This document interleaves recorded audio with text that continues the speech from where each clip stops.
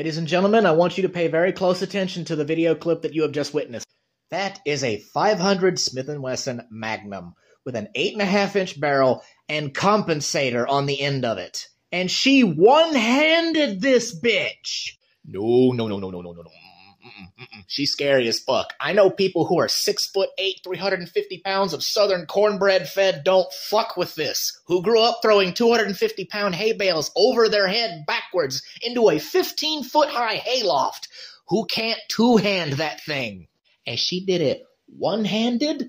No, that woman's scary. She got more manliness in her big toe than I got in my whole body. Fuck that. And before some butthurt people come into my comments going, oh, it was probably a light load, it was a target load, blah, blah, blah. Shut the hell up. That shit was scary as fuck and you know it. Even on a target load, that thing kicks like a...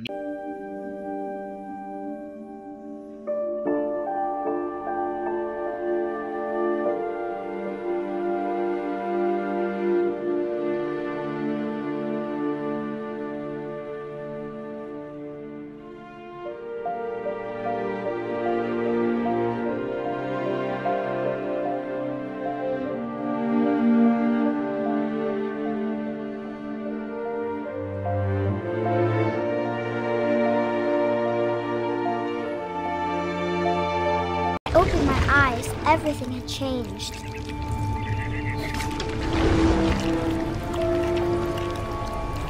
Now I was a monster, and I smelled people everywhere.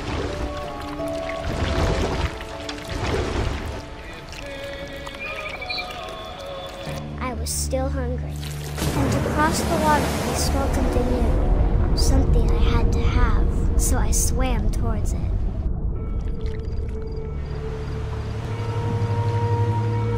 I slithered onto the sand, and the good smell went into an old pipe.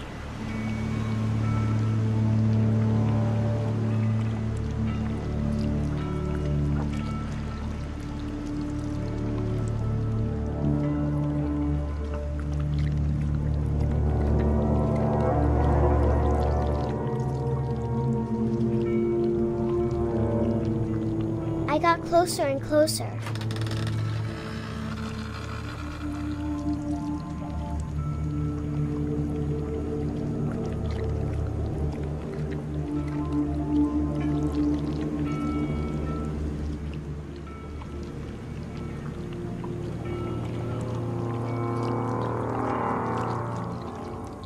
All of my stomach started growling. And suddenly, I was me again. I held my breath for a long time, but I couldn't hear anything. I think it's waiting for me to fall asleep. But it's not going to wait much longer. It needs to feed, and we both know I will be delicious.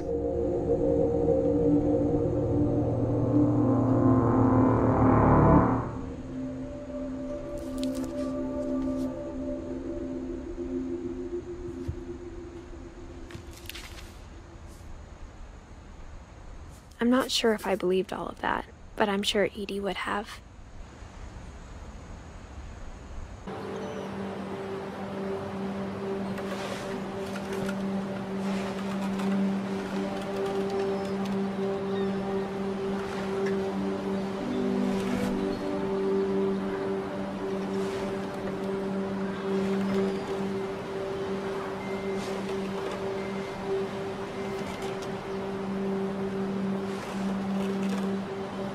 My brother said he'd die before he ate another mushroom. And he did.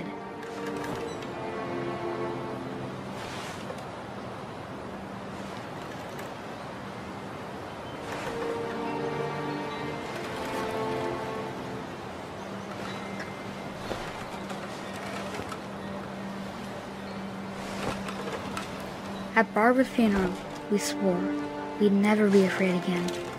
And he wasn't. I think Calvin always wanted to fly. Sam! Calvin! Dinner's ready! Coming! But that day, he finally made up his mind to do it. I told him going around was impossible.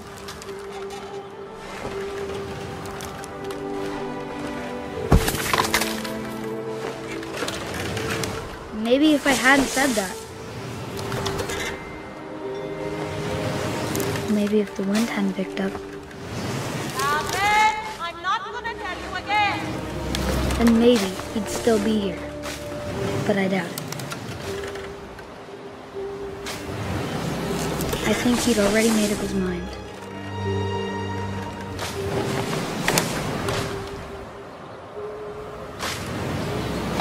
That's what I want to remember about my brother.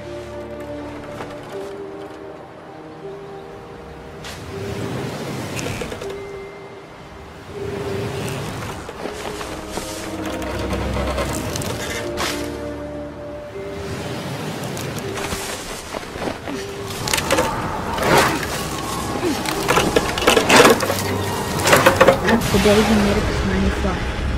And he did.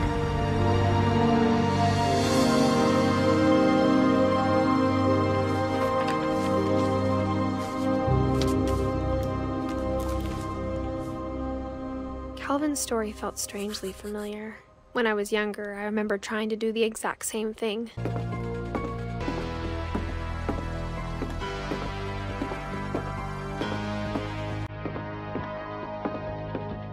At the door, she heard whispering. It was coming from inside the house.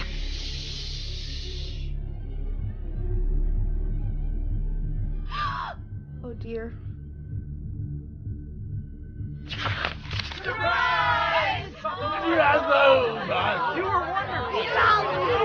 monsters had come to surprise her. For Barbara, it was a dream come true. Then she saw what kind of monsters they were, and she realized what was about to happen. She was going to be famous. And with her final breath, Barbara Finch gave the performance of her life.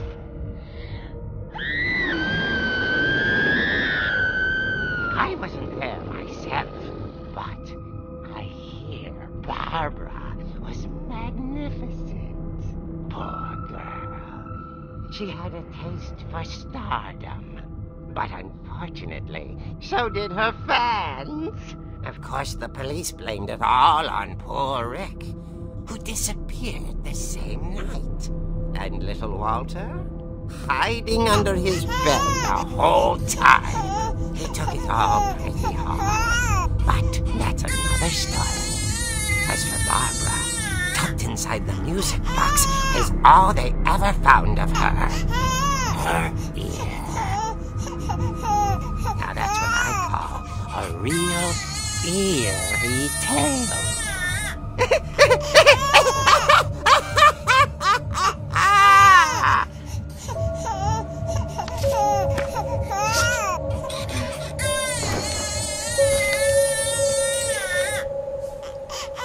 Edie told me all Barbara wanted was to be remembered, as absurd as that comic was.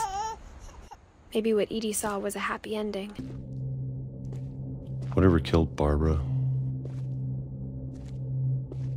and Molly and Calvin. Maybe this is all a mistake.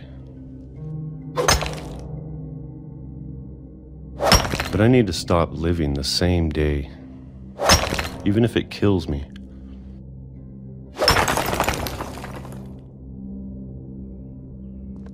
Whatever's out there, I want you to know I'm ready for it.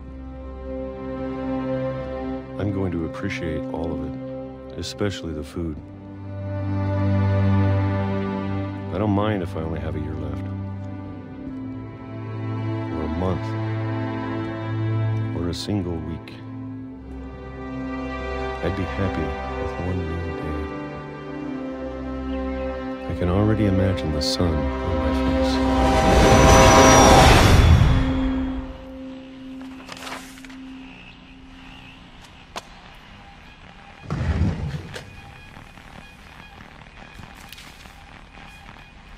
Walter died when I was 6. I can't believe my mom